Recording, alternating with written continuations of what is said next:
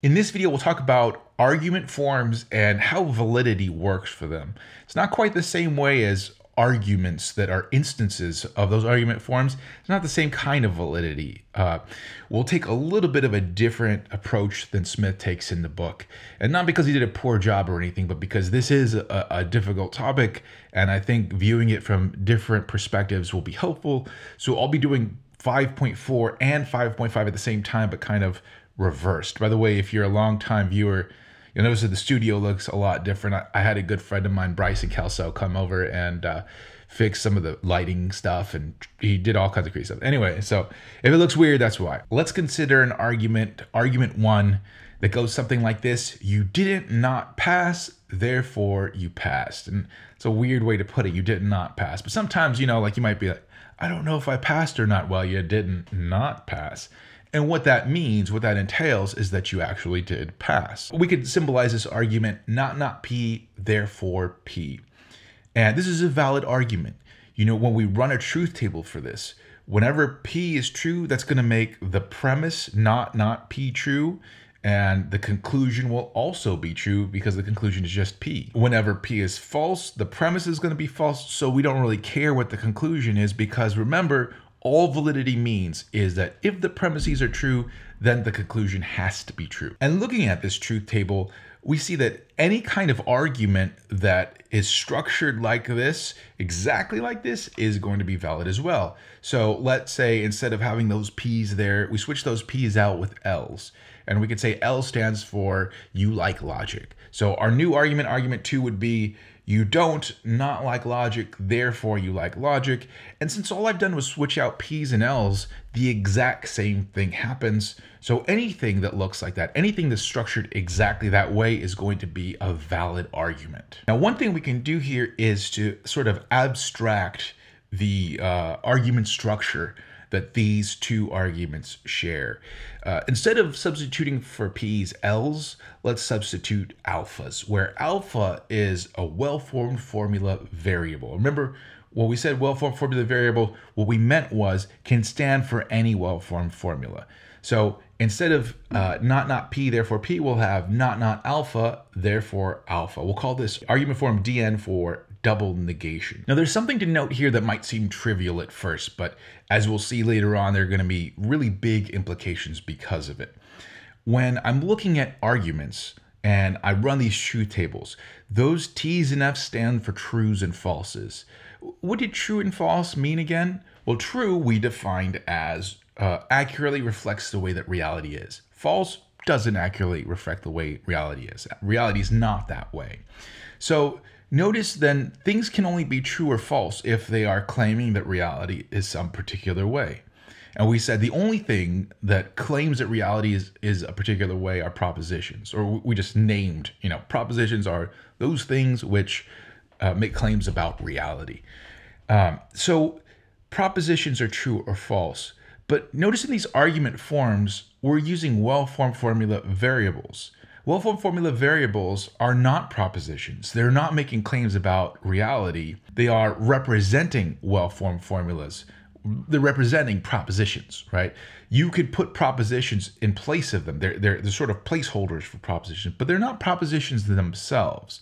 So technically speaking, they can't be true or false. So although we can run the same exact truth table for argument 1 that we do for argument form DN here, the fact that one of them is an argument with propositions, the other is an argument form that doesn't have propositions, means that all those T's and F's can't actually stand for trues and falses. They're just T's and F's, right? They're just two different values that could mean anything.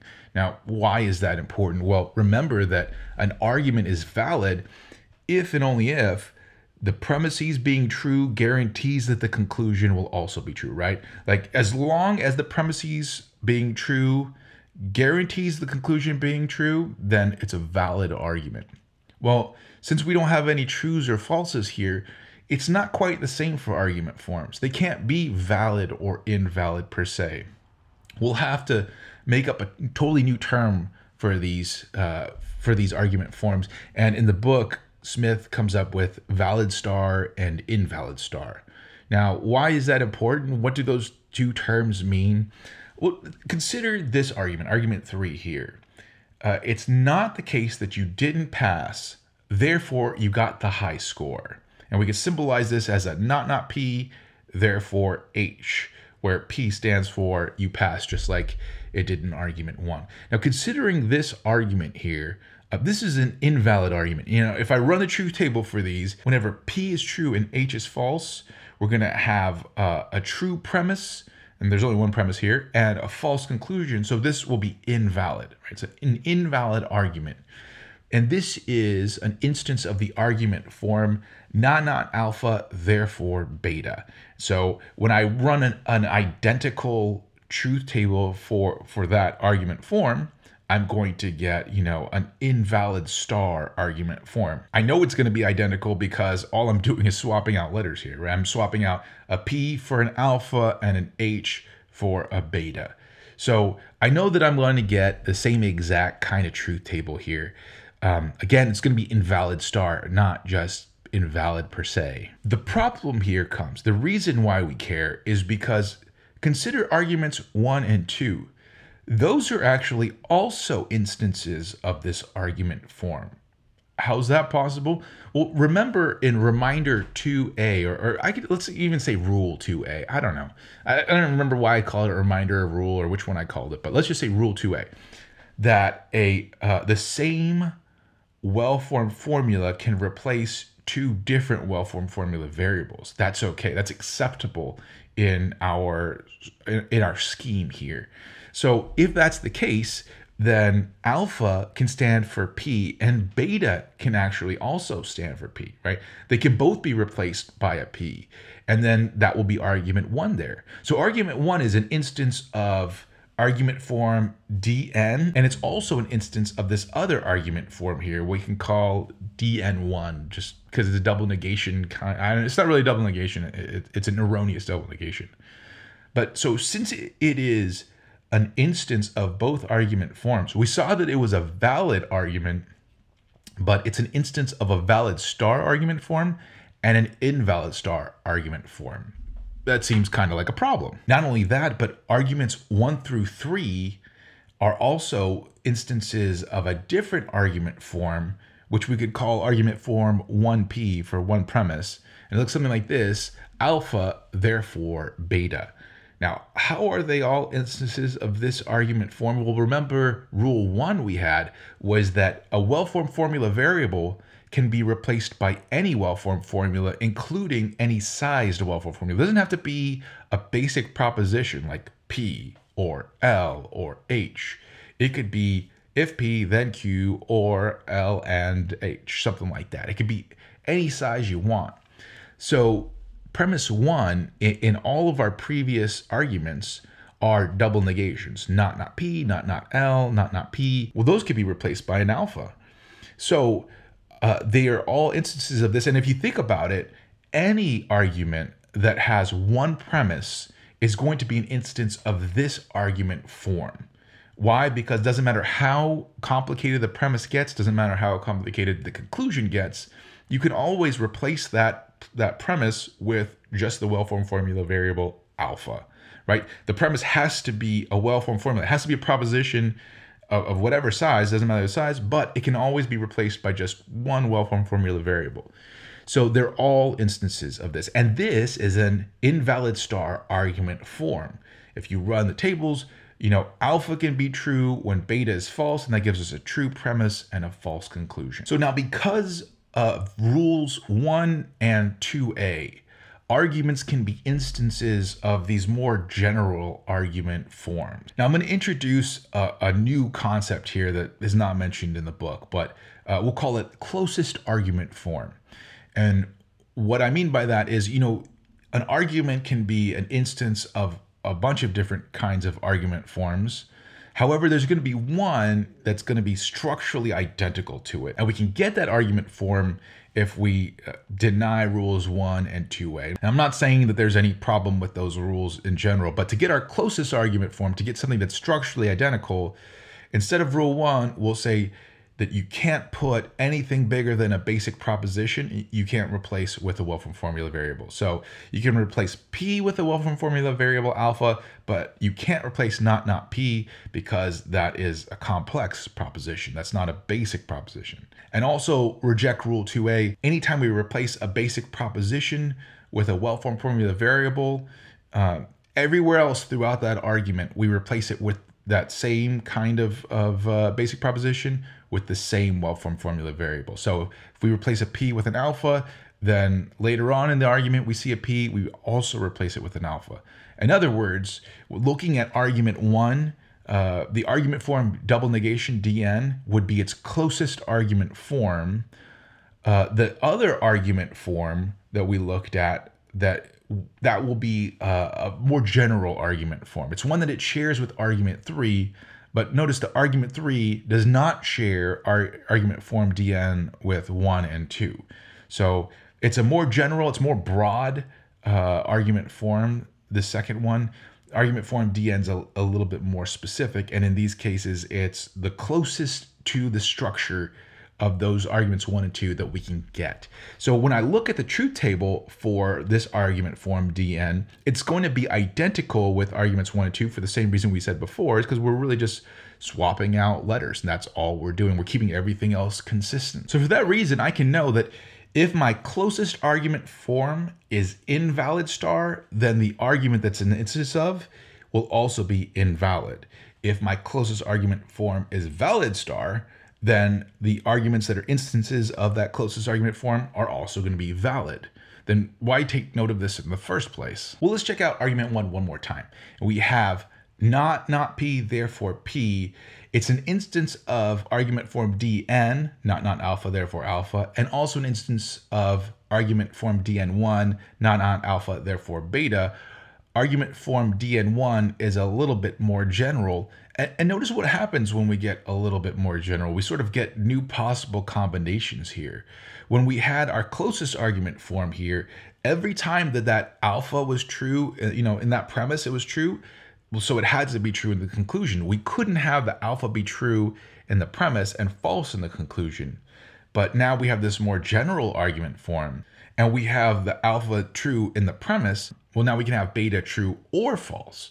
So we've added more possible combinations, and therefore we get an invalid star argument form. So then the closer that we get to our closest argument form, the more potential combinations are going to be excluded. And that's a good thing, because remember that every argument with only one premise is an instance of that argument form 1p, where we have alpha, therefore beta, which is an invalid star argument form. If it weren't the case that, getting it closer to the closest argument form cuts off these potential invalidators, then we would never have a valid argument with one premise. And then you could run the same exact thing for arguments with two premises, right? Alpha, beta, therefore gamma. I always want to say Charlie, alpha, beta, Charlie, because that alpha, bravo, Charlie, because the Air Force, I don't know, man. If it's the case that an argument can be an instance of an invalid star argument form, but still be valid,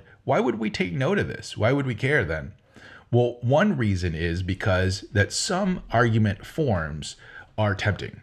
Some argument forms look really attractive, and you think that they're going to be valid star, and you find out that they're invalid star, and that's important in that you won't be accepting those argument forms just right off the bat. So that's one possible reason. Another possible reason, though, is even though an invalid star argument form can have an instant that's valid, the reverse isn't necessarily the case. An argument form that's valid star cannot have an argument instance that is invalid. Now, it'd be good, because if we see that it's a valid star argument form, it means anything we generate that's an instance of that we'll know is valid. So consider argument 5 here. It's not the case that you passed and got the high score, therefore you passed and got the high score. This is convoluted, but just follow me here for the sake of this argument, or the sake of this example. So this would be symbolized not, both P and H, therefore both P and H. Now this is an instance of the argument form Dn. It's a double negation, where alpha is replaced by the complex proposition P and H. So when I do that, I know that that argument form Dn is valid star. But I might worry, I might get concerned here, but do I know that this new instance, because it's a little bit more complex, do I know that this is going to be valid, even though it's an instance of a valid star argument form? I can be sure it is, and here's why. Regardless of how complex the proposition is that you're switching out in there for alpha, notice that alpha can just only be two possibilities, true or false, or T or F, right? So not alpha, therefore alpha, we know that the alpha in the premise being T is going to make the whole premise T. And when that happens, the conclusion alpha is also going to be T, has to be T. And when we put an F for that alpha, it's going to make the whole premise false, so we won't care about what the conclusion is. So that means that it doesn't matter how complex the proposition is that you're putting in there for alpha. If that complex proposition is true, then the conclusion will also be true. If it's false, we won't care what happens. So we know that that doesn't regardless of how complex that proposition is, we know we're going to have a valid argument. So that's kind of nice. If we have at this smaller level, or this more general level, I should say, of argument form, a valid star argument, we know that we can make all kinds of complex arguments with it, and they would still be valid as long as they're instances of this one general valid star argument form. Now you may wonder, well, why doesn't it go both ways though? I mean, like, why is it the case that you can be invalid star but also be valid? But you can be valid star and you can't be invalid. It can't happen that way. This would be because of rule 2b, where we said that if you have two cases of the same well-formed formula variable, you can't replace it with different well-formed formulas. And so what do I mean by that? Again, look at argument 1 here. I could replace P with an alpha in premise 1 or with a beta in premise 2. Now look at that argument form Dn. I have an alpha in the premise and alpha in the conclusion. Rule 2b tells me that I can't replace the alpha with a P and the other alpha with an H. If I did that, then I would have an invalid argument. So I would have the possibility of a valid star argument form, but an invalid argument. But I'm not allowed to do that, right? That's rule 2b disallows me from doing that. So that's why it only goes one way. So I know this is super complicated, right? This is super wacky, but a quick review then. Remember that arguments are valid or invalid argument forms, the ones with the well-formed formula variables like alpha and beta. Those are not invalid or valid. Those are valid star or invalid star. If an argument is valid, then its closest argument form will be valid star and vice versa, right? If an argument is invalid, then its closest argument form will be invalid star and vice versa. If an argument form is valid star, then any instance of it will also be a valid argument. If an argument form is invalid star, then, and it's not the closest argument form to whatever instance we're looking at, then we're not sure. That argument could be a valid argument, it could be an invalid argument. I take that back.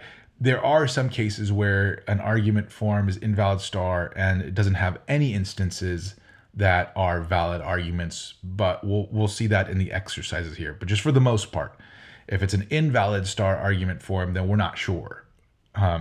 So let's go ahead and do some of these exercises here. And 5.4.1 says, for each of the following arguments, show that it's an instance of the form alpha. If alpha, then beta, therefore beta, by stating what substitutions of propositions for variables have to be made to obtain the argument from the form. And 2, show by producing a truth table for the argument that it is valid. Oh, I don't want to do the truth tables, but I will just for your sakes.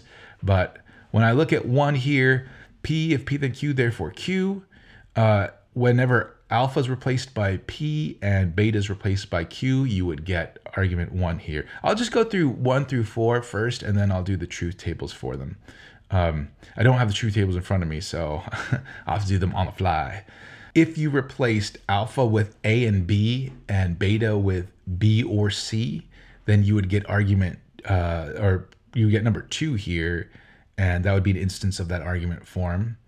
If you replaced alpha with A or not A, and beta with A and not A, then you would get 3 here. If you replaced alpha with if P, then not P, and beta with if P, then Q and not R, then you would get number 4 here. 1 is easy because 1 is exactly, that's the closest argument form for 1. So their truth tables are going to look identical, right? When P is true and Q is true, we're going to have true premises, but the conclusion will also be true. When P is true and Q is false, we'll have true premises. We'll have the second premise will be false. So we won't care what the conclusion is. Conclusion will be false, but we won't care. When P is false and Q is true, we're going to have a false premise in the first premise. So we won't care about the conclusion. And again, when P is false and Q is false, again, we will have a false premise in the beginning there. So we won't care what happens. And since we saw that this is a valid star argument form, we don't have to go through the argument truth tables for each one of these arguments, but let's do it this way because the truth tables aren't super fun, but I do want, in case you have these questions, I want you to be able to see it. And if you want me to do it again so that you can see me go through this, I totally understand, just let me know. But what we're really looking for is any cases where both premises are true and the conclusion is false. And the premise 1 is only true when both A is true and B is true, right? And so B is true when B is true, it makes the consequent in the second premise also true. B or C is true when B is true. And so that's the only time when we have both premises true. So I look at B or C, and whenever B is true, then B or C is true. So the conclusion will be true too. So valid. We know that's a valid argument.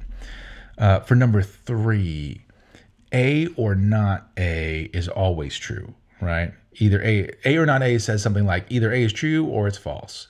And so that's always going to be true. A and not A, however, is a contradiction. So that will never be true. So the only time that we'll have a problem is never, because the conclusion will also be false, always be false. So we're good. Number 4 is kind of weird because we have this if P then not P, and if when we consider P being true, then we're going to have a contradiction in premise 1, right? P is true. That's going to give us also a not P. So we'll have P true and not P true. Can't do that in classical logic. So anytime P is true, I know that premise 1 is going to be false. What's really weird about conditionals is they can only be false if the antecedent is true and the consequent is false. So when P is false, the antecedent is actually going to be false. And that's going to make that whole conditional true, which is a super weird idea. But if you're confused about that, go back and check out the video on conditional. It's a confusing idea. So if that's the case, then the P being false in the antecedent for premise 1 makes that premise true. Now we got to worry about premise 2. Is that going to be true? And yes, it will. Because notice, like, you have like embedded conditionals here, but in both conditionals, if P then not P, and then on the other side, if P then Q and not R, P is false for both of those. So both of those conditionals are true. And then we have the bigger conditional, and that's going to be true in the antecedent and true in the consequent. So we're going to have a true conditional. And then, so we have 2 true premises, but looking at the conclusion, again, P is false in that antecedent. So that's going to make the conclusion true as well. So the only time we have true premises, we have a true conclusion. That is basically all of 5.4.1. 5.5.1 exercises 1.1 says, show by producing a truth table for the following argument form that it is invalid. Actually, it should say invalid star. So bonus points for us. Looking at our truth table that we could come up with, there's going to be one line where alpha is T and beta is F. And when that's the case, the premise here will be T and the conclusion will be an F, and we'll have an invalid star argument form. So part 2 says, give an instance of the above argument form that is valid. Show that it is valid by producing a truth table for the argument. The easiest thing you can do is just substitute P for alpha and P for beta, right? And because remember, you know, two different well-formed formula variables can be replaced by the same well-formed formula. So that would be P, therefore P. And we would have a truth table that has P being true, and when it's true in that premise, then it's true in the conclusion. So the premise is true, the conclusion is true. And when it's false, the premise is false, so we don't care about the conclusion at all. So we have a valid argument. Number 2 says, while it's not true in general that every instance of an invalid star argument form is an invalid argument, there are some invalid star argument forms whose instances are always invalid arguments. Give an example of such an argument form. This is what I mentioned earlier. I can think of one argument form type. I don't know if there are more than one, but whenever your argument form has a contradiction, so let's take the argument form, we'll call it SC for just straight contradiction. And it looks like alpha, therefore not alpha. And there are other argument forms that will produce contradictions like this, but consider this: anything you throw in there for alpha being true in the premise will make a false conclusion. So argument 6, P therefore not P. When P is true, the conclusion not P is going to be false. Also argument 7, P and H. P and H therefore not P and H. Whenever P and H is true, not P and H is going to be false, so you have a true premise and a false conclusion, invalid argument. So it doesn't matter what you do to this argument form, it's going to always result into a contradiction. Anyway, that is all for this video. Interestingly, for the next video, it's weird because there's like a really short section, right? And it shows you a few famous argument forms. And what's funny is, like, in most introduction to logic courses, that's what you get a lot of, are those exact things, and they don't teach you like some of these other things that we're learning. So but it's weird, it gets a passing mention, and then some argument forms that are famous like that aren't even mentioned there. So what I'll do is go ahead and check it out real quick. I will go through those argument forms and show you why they're interesting. And then we have, I think, one more section and we'll be done with chapter 5 and ready for chapter 6. Chapter 6 is going to be fun. Anyway, that's all for this video. I'll see you in the next one.